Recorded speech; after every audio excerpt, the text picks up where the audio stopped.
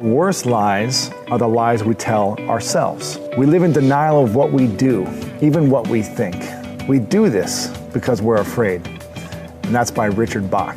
I really love that quote because I think we all tell ourselves lies and we have excuses which hold us back from reaching our true potential and our true success as entrepreneurs. Now, for myself, I used to be a professional athlete and I got injured. I broke my wrist playing arena football and had to end my career pretty early.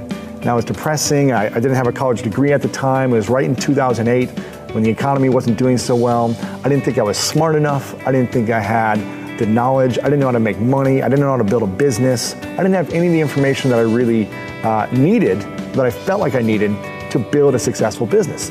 And I was telling myself constant lies. And you may have some excuses or lies yourself.